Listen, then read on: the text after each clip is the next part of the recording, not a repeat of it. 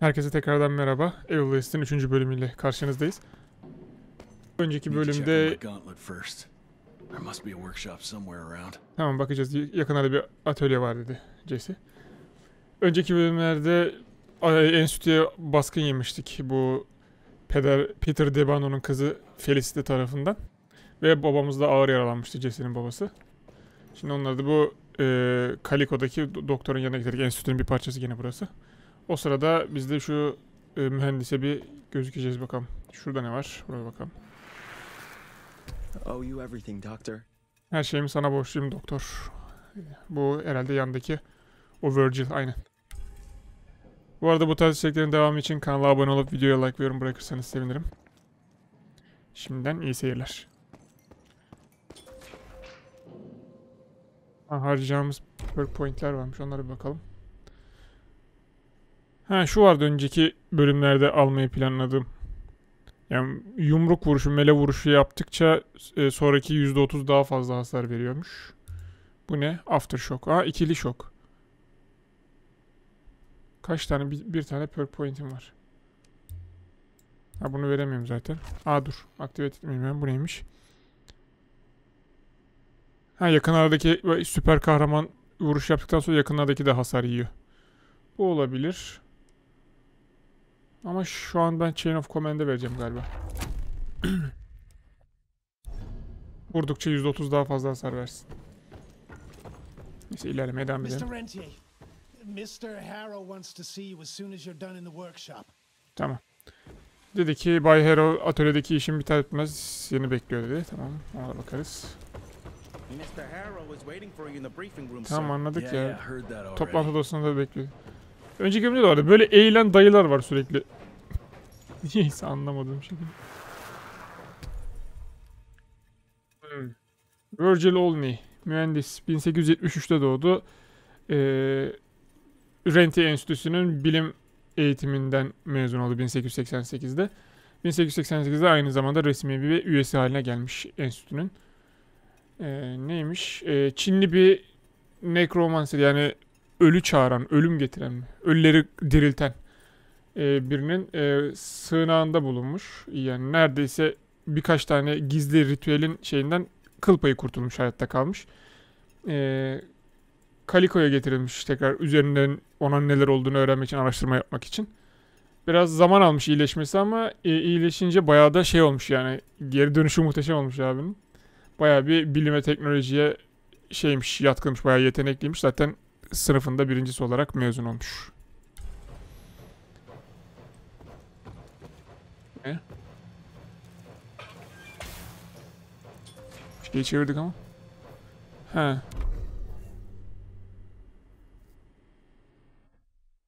Yok tabii ki, hayır istemiyorum. Şu an yaptığın güncellemeleri, güçlendirmeleri sıfırlamak ister misin? Bunlarla tekrar skill ağaçlarına şey verebiliyoruz, anladım. Devam edelim şu briefing odasına. Kim olduğunu sanıyor? Tacın varisi mi? Protokollere göre eğer yönetici görevini yapacak durumdan çıkarsa onun soyundaki alır. Ve başkent de bunu kabul ediyor mu?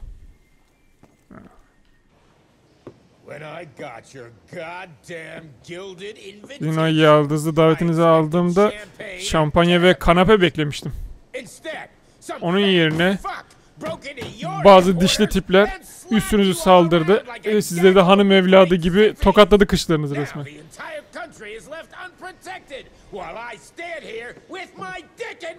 Bütün ülke şu an korunmasız ve ben de burada salak gibi elim şeyimde kaldım. Lütfen birisi bana ne olduğunu, bunun nasıl olduğunu açıklayabilir mi? Güvenlik güçleri en değerli varlığımızı korumak için ayarlandı. O ben değil miyim? Nasıl ben değilim dedi. O benim babamın şeyiydi, emriydi o. Yapacağım ilk şeydi Kapitol'e, yani başkente söyleyeceğiz ki bütün şeylerimiz gitti, güvenliğimiz, defansımız gitti. Buradan nasıl savunayım? Burası hiçbir yerin kıyısı resmen. Bizim böyle giyindiğimize bakmayın Sayın Hello. Burası en yüksek hayatta kalma oranına sahip olan bir yer ve ayrıca en iyi mühendis de bizde. O zaman ben de bu değişik kene şeylerinin, pisliklerinle ilgili rapor istiyorum masamda. Sen de kimsin be?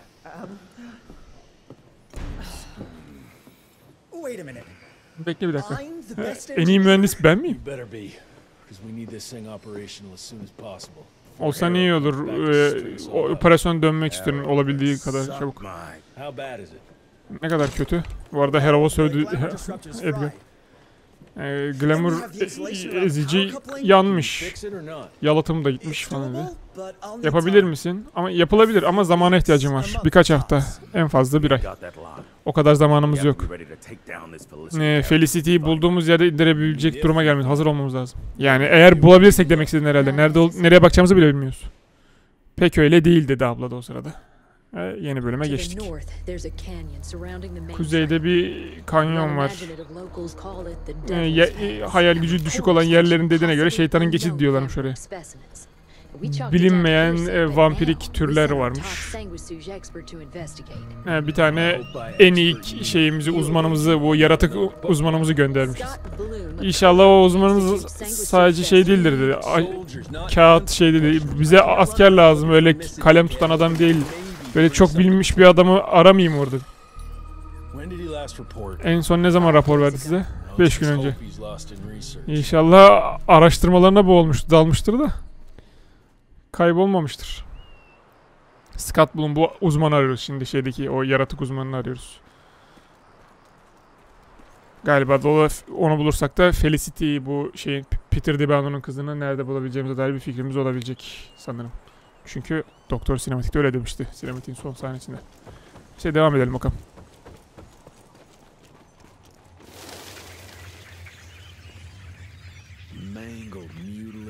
Ezilmiş, parçalara ayrılmış, koparılmış. Bloom, sen neye doğru geldin böyle ya? Uf, atın canını okumuşlar bu arada. Bloom dediğinde bu az önceki dediğimiz uzman işte. Onu arıyoruz şu. Bayağı yarmışlar pençelerle ya. Oy.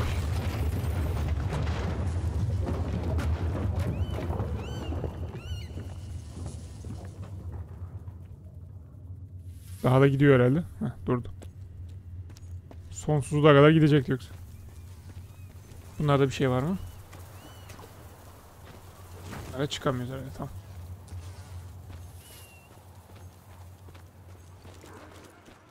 Tarafta bir şey vardı sanki. Aynen, burada bir yol var. İşte bu. Para lazım, para. 368 dolar, güzel.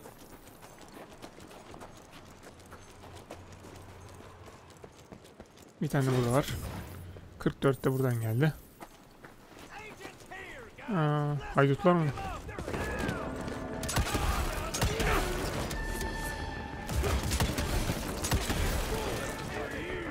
Şarjör mü bitti?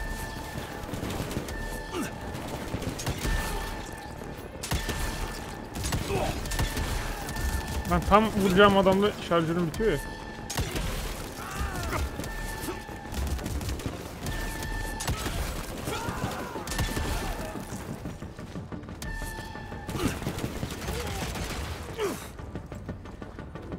Canımız kalmadı ya.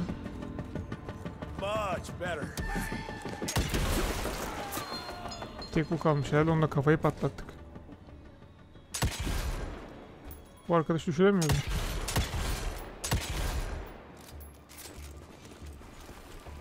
Genelde bunları düşürebiliyor oluyoruz ama. Yok herhalde. Şarjör değiştirmek için R'ye basıyorum, R'ye de tekme. Boşa gidiyor. Bu ne yaşlı bize? Sadece para var. 81 dolar. Güzel. Burada atladığımız bir şey var mı? Bu taraftan değil sanırım. Şuradan herhalde. Devam edelim şu su tarafına. Şurada bir belge var. Neymiş? Ecin Bloom'un günlüğü. Most uncommon for the typical sanguisuge. I dare say, this ability might be blood dependent, but it's hard to tell based on the limited amount of evidence found. I'm wondering if we're witnessing some sort of accelerated evolution, spurred perhaps by certain unknown environmental factors. Bu tür görünüşe göre bir şekil değiştirme yeteneği kazanmış. Diğer bu sengosuge'lere, yaratık diyeceğim artık. Diğer tipik yaratıkların aksine şekil değiştirme özelliği var. Sanırım bu kan yoluyla geçen bir yetenek olmuş ama bir şey söyleyemiyorum çünkü daha yeterli bir delilim yok. Bunu kanıtlayacak bir delilim yok. Sadece bu öyle bir tez olarak duruyor diyor. Ne demiş sonra? Bu kadar yüksek hızda bir evrim geçirme acaba etraftaki bilinmeyen çevrimsel faktörlerden dolayı mıydı? Bilmiyorum. Bunu merak ediyorum diyor. Buradan burası da çıkmaz yol. Heh. Tamam. Devam.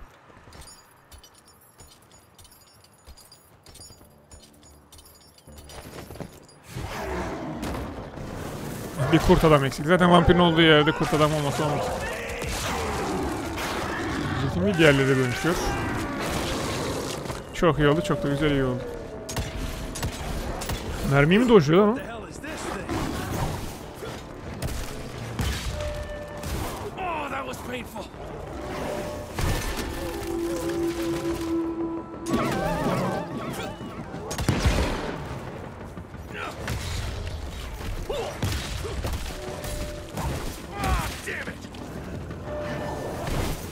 Ha dur lan. Şey vardı. Çekemiyor mu? Heh.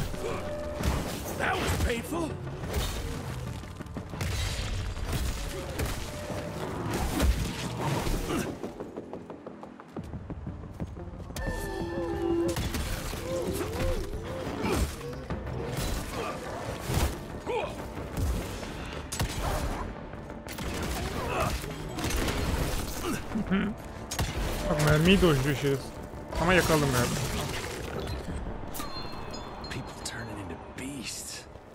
İnsanlar yaratıklara dönüşüyor.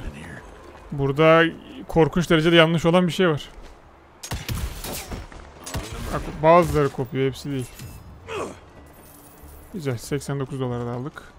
Buradan mı? Evet, buradan değil gibi ama.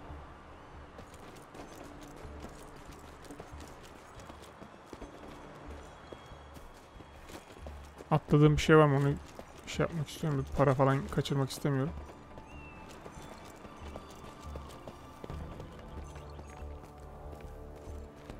Burada bir yol var. Burada bir yol var mı? Yol yoksa öbür tarafa geri döneceğim. Pek yok gibi. Tam o tarafa geri dönüyorum.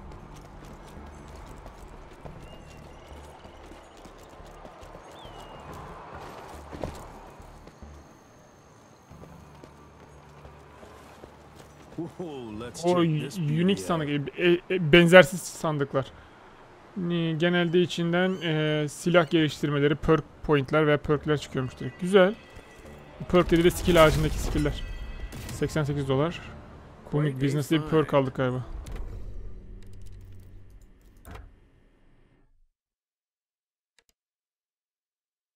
Ha bu açıldı şu an. Neymiş? All exploding TNT crash değil mi? Ha normalden 150 daha fazla hasar verecek yani daha geniş çapta hasar verecek bu TNT'leri vurduğumuz zaman. Ama şu an paramız yok herhalde. Ya da açıldı mı bilmiyorum artık. Şey olabilir, pasif olabilir bu. Açılmış olabilir. Tam emin değilim. Göreceğiz. Bu taraftan ne taraftan? Yani zincir şurada buradandır. Zincir burası yukarı. Aynen. Da açı yetmedi.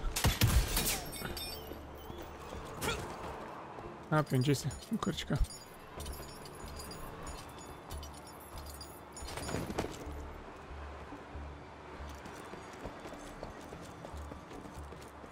Ya şöyle bir renk paleti düzgün olan bir bölüm olsun ya. Alevlerin içinde turuncu, kırmızı renk paletinden gına geldiydi.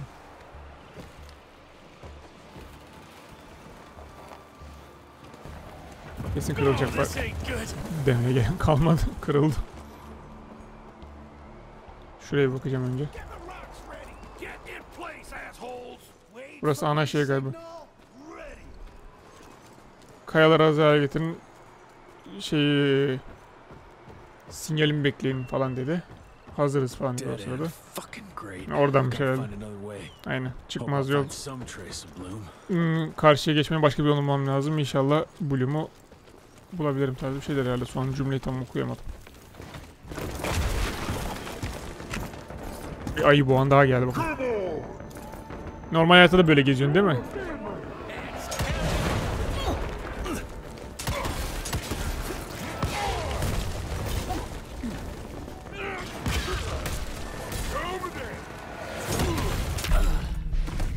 Oo. Canıma hiç bakmadım. Ne götürdü o kadar benim canıma?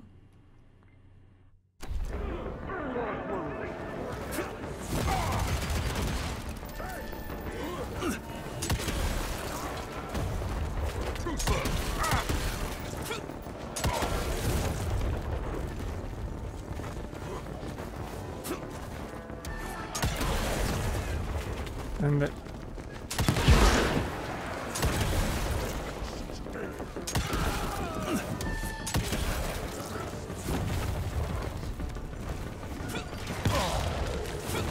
bir yandan da dinamit falan geliyor. O ikili geliyorsunuz bir de ha.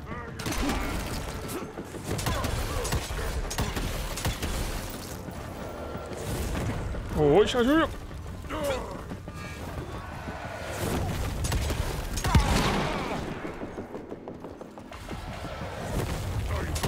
Daha dolmuş.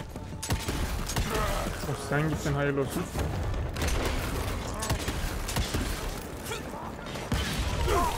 Ver şunu kafana çalayım.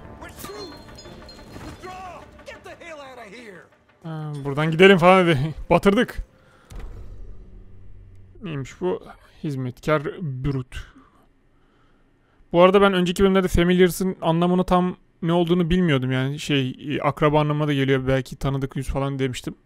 Bu familiars aynı zamanda şeyleri de söyleniyormuş, bu vampirlerin yani büyük kudretli olanların, güçlü olanların altındaki çalışan hizmetkarlara da familiars deniyormuş. Gene enfekte olmuş tipler falan oluyor galiba, onlara familiars diye sınıflandırılıyormuş, bunu da söylemiş olayım. Bir aşağıdan bir yukarıdan yukarıya bir çıkacağım. Tabi Jesse izin verirse. Çıkamıyoruz mu buradan? Heh. Şu animasyon oluyor işte, burada baltalıyor bizi. Ha, sandık içinmiş. Olsun, güzel. 113 dolar da buradan çıktı.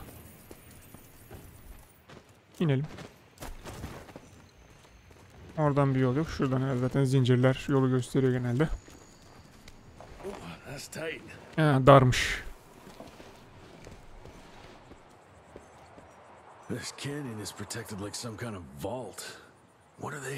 Bu kanyon kasa gibi korunuyor resmen. Ne saklıyorlar burada? Buradan şarjımı fulleyim. Buradan bir yol var, patlatacağız de buraya bir bakacağım. Sandık mandık bir şey vardı belki. Ha, şurada bir para var. Oraya nasıl geçeceğiz? Ha, şunu içeceğiz büyük ihtimalle. Aynen. Find an object yani. Aynen. Tamam doğru. Oradaki geçmeni sağlayacak şeyi bul. Objeyi bul, oraya götür dedi.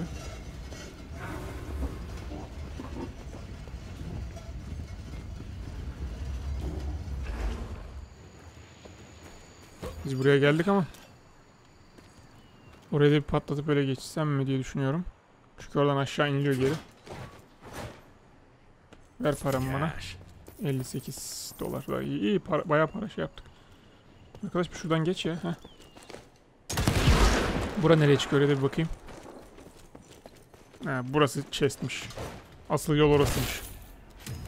Tamam, 179 dolar da buradan aldık. Ya, kaçırmak istemem. Hepsi bize faydalı olacak ilerleyen zamanlarda. 37 de buradan aldık. İyi, güzel gidiyorsun. Oh maşallah.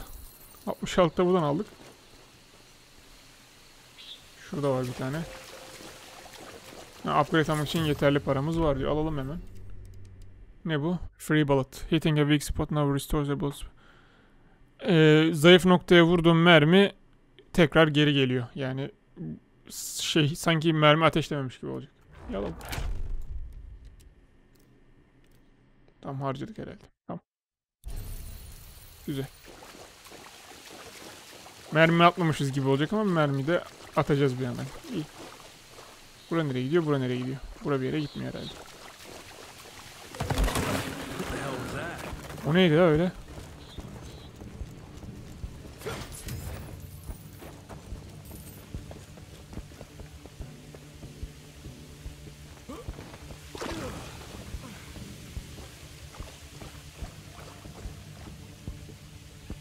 Burada bir şey var.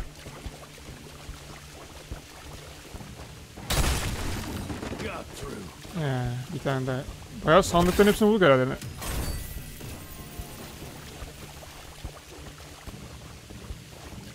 Parayı aldık herhalde. Çünkü peşimizden gelen bir para olmadı da animasyon olmadı. Neyse devam edelim. Almışızdır büyük ihtimalle.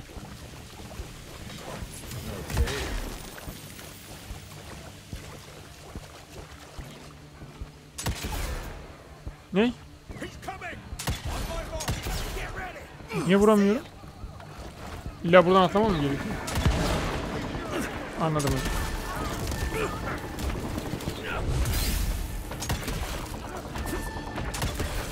Bu mermi boşa gitmedi mesela şu an.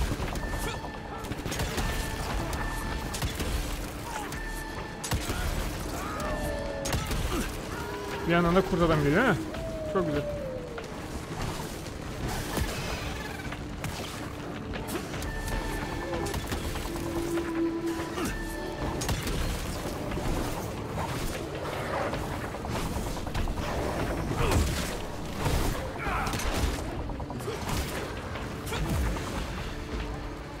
Şey kaldı mı?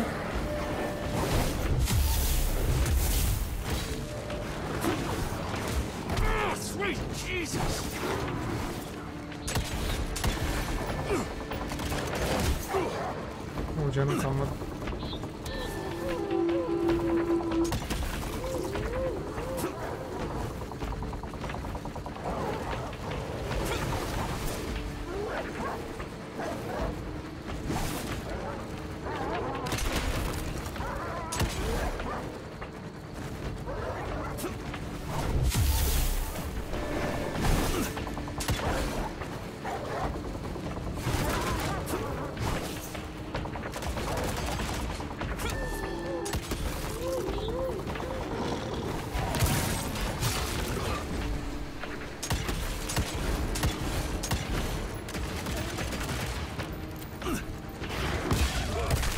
Tek sen kalınca pek bir şeyin olmuyor değil mi? Güzel. Bu gerçekten zorluydu. Bloom'u tek parça bulma umudum da gittikçe düşüyor. Jesse 2 köprüler 0. Tabii canım bunu böyle vurunca direkt kalıp halinde düşer zaten. Neyse çok takılmamak lazım. Oyun autosave aldı. Güzel. Yeni bir not. Araştırma devam ediyor. Judging by the diameter of the tunnels it creates, I estimate it stands at least 8 feet tall and is quite powerful. Araştırmam devam ediyor ama bunun gibi sıra dışı yetenekleri olan bir gizemli hayvan görmemiştim daha önce. Açtığı tünelleri, kazdığı tünellerin boyutuna bakarsak yaklaşık 8 feet uzunluğunda olduğunu düşünüyorum ve gerçekten bayağı da güçlü olduğunu düşünüyorum. 8 feet'te yaklaşık 2,5 metreye falan tekabül ediyor. Çok da büyük değil diğer yaratıklara göre. 2,5 metre yani.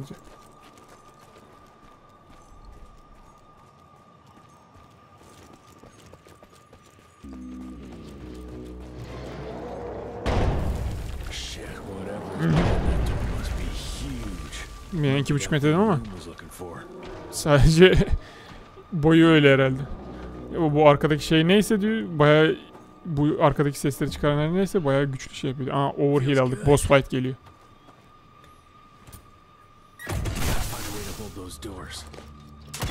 Kapıyı tutacak bir şey olmadan direkt vurduk zaten. Bu kadar kolay. Gereksiz puzzle bence bunu. Peter Debano gibi. Ne diyor? Büyük düşmanlara karşı melee atak, yani yumruklar falan vurursak stack indicator diye bir şey dolduruyormuş. Bu can şeyinin yanındaki o başka bir tane daha çıktı, o sarı çizgiler. Onu dolduruyormuş. Doldurduğunda, fulllediğinde artık düşmanlar bizim bu Zapper'la olan şeyden hasar almaya başlıyorlarmış yani. Elektrikten hasar yiyorlarmış. Tamam. Yani git yumrukla vuracağız. Vurabildiğimiz kadar. buna yumrukla vurmak da öyle... Baba yiğidin ağzına mı böyle? Baksana, şuna baksana götürdü.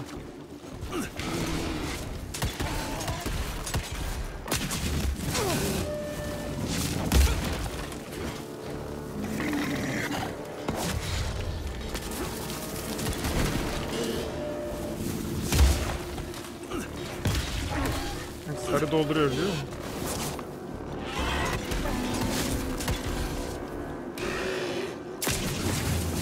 Çok hızlı geliyor ya.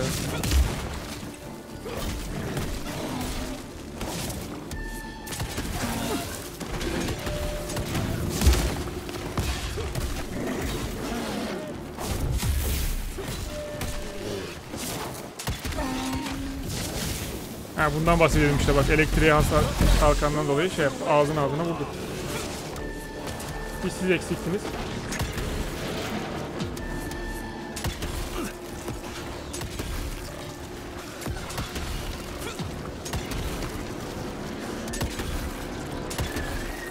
Bunlar boşa gitmiyor tabii, ben hepsini şeyli bıraktım. Oy. Can alman lazım.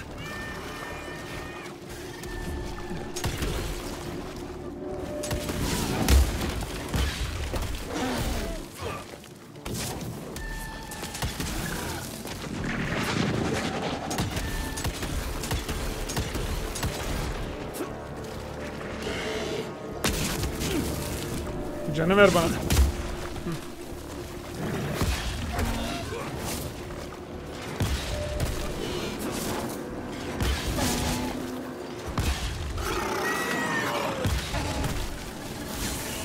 Yakaladım. Ağzına.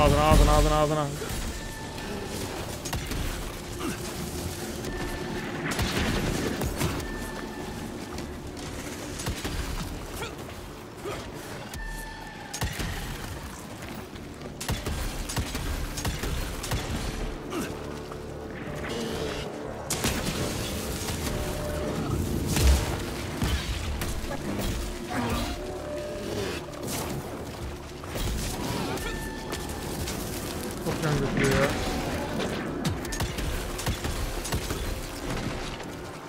Can ver can.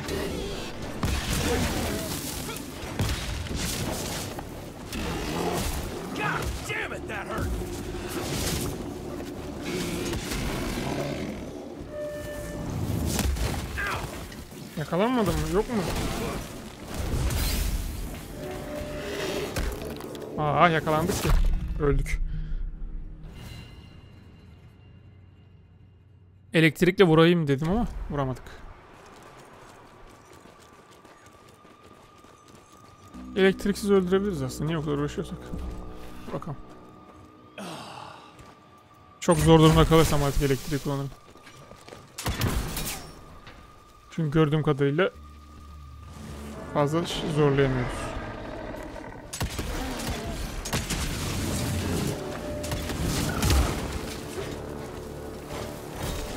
Bir de vurabileydik iyiydi.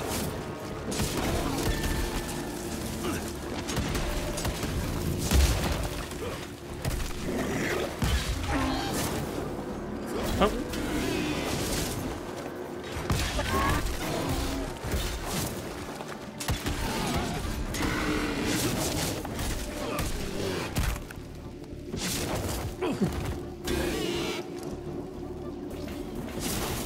Hadi yakaladım.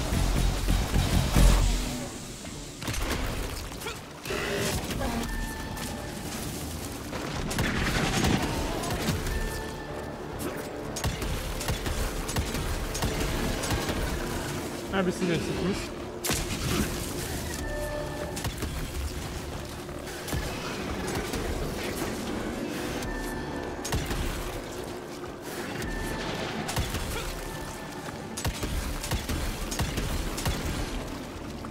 Yanım full ama işte.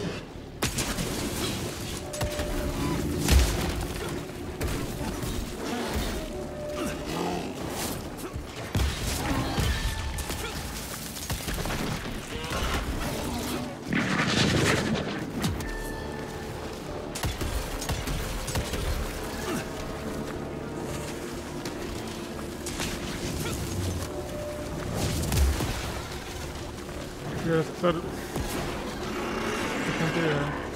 Her bir zayıf nokta.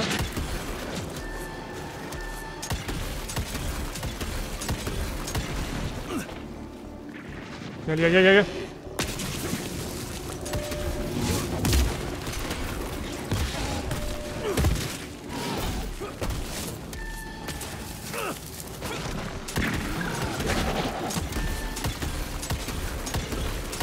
Kışa gitmeyi içmiyorum, o çok güzel.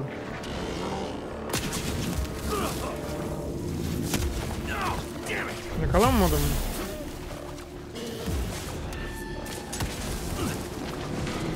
Bir can almam lazım.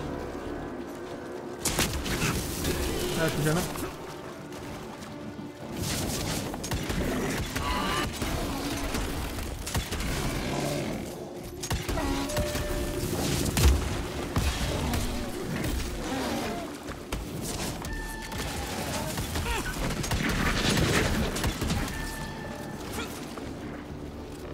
Şarjörümün bir şey zamanı.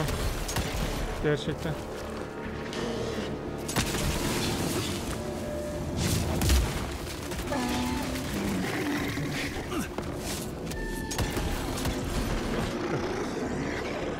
Gel babana, gel babana. Afiyet olsun.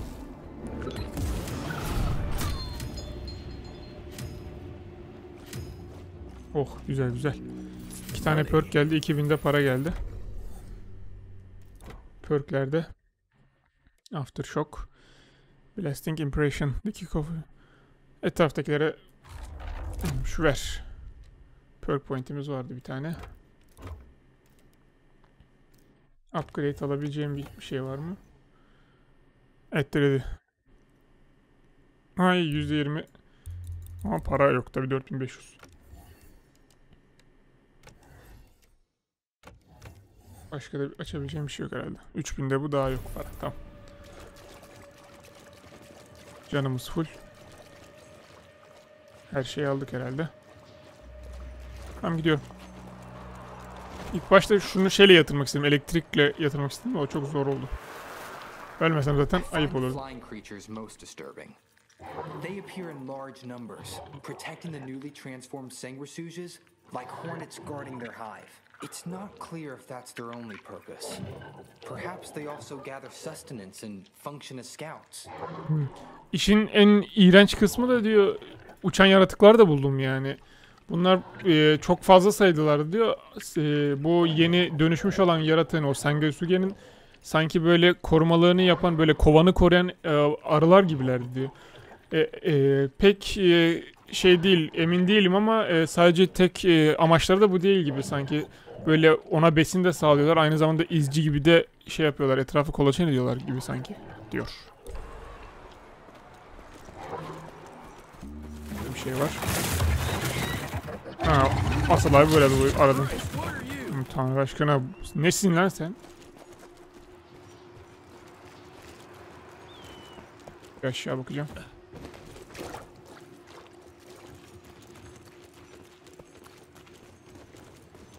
Güzel oldu. Yine bir unique chest bulduk. 119 dolar. Ghost Rifle. Aa, skin mi? Aa, skin geldi galiba. Dur bakayım. Rifle değil mi? Ha, Ghost Rifle. Seçelim. Silah değişti. Bir bu varmış, bu. Şu olsun ya. Bunda ne var? Bu da bu olsun. Bir skin vardı, bizim haberimiz mi yoktu? Tak hepsini. Evet, sarı yapalım kıyafeti. Oh, tam arı gibi olduk. Ama silah da böyle yapalım. Tam sarı tema olsun, altın tema. Eldivenleri de altına çevirmiş zaten. Tamam. Bunu bilmiyordum, bak bunu şimdi görüyorum. Karakter sapsarı oldu. Karakteri skin yapmışlar.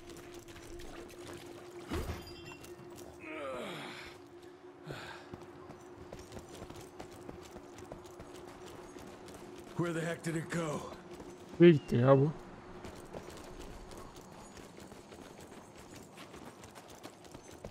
Sinematik tarzı bir şey gider herhalde. Düştüğümüz yere genelde para falan koyuyor. Ona baktım. Bayağı milleti biçe biçe gitmiş. Yeah, looks like I'm getting closer to its nest. Görünüşe göre yuvasına yaklaştım. Yaklaşıyorum. Üf. Ne oğlum? Bu ne pis koku böyle. Kemikler al. İkinci boss fight'ımız da geldi. İğrenç bir şeysin sen de. Got your ugly ass.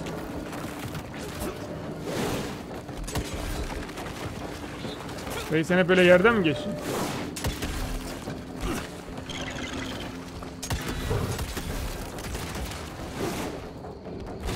Geç lan.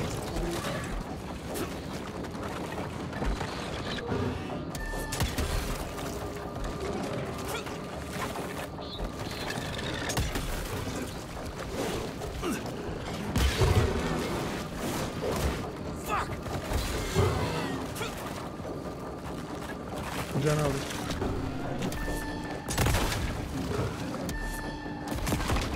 Salak. Kafa çalışmıyor ki. Oo!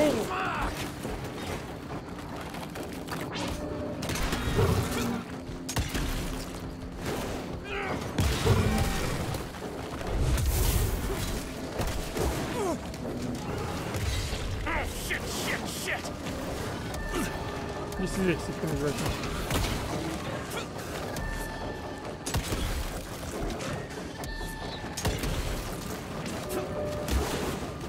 Can alayım. Canı ver, canı ver.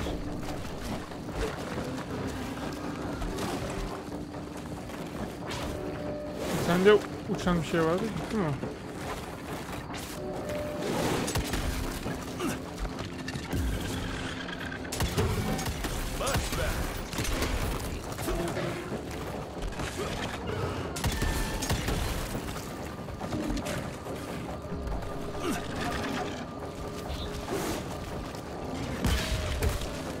Aha şimdi şey olacak.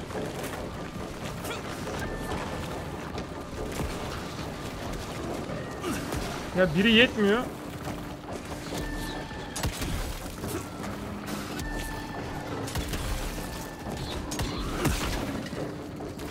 Bu kadar mı oldu?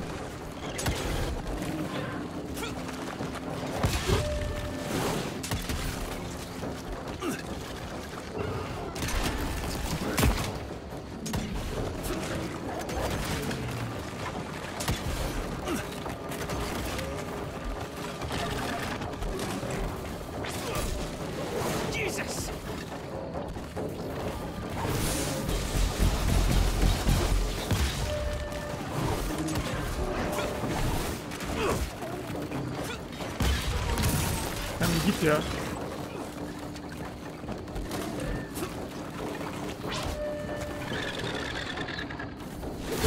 Aha yakaladım.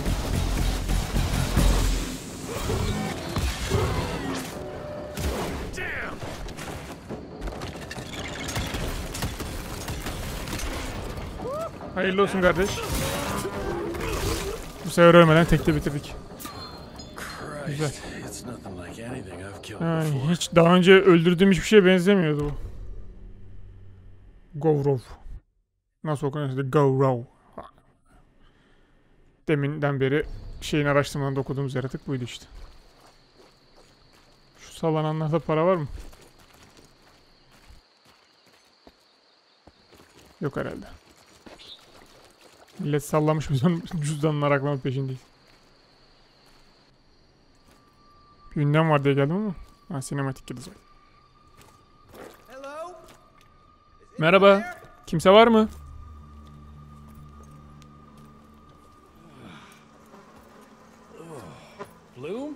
Bloom? Aşağıdaki sen misin? Evet benim. Ama sen kimsin? Oha, sen Jesse Rentier'sin. Mükemmel.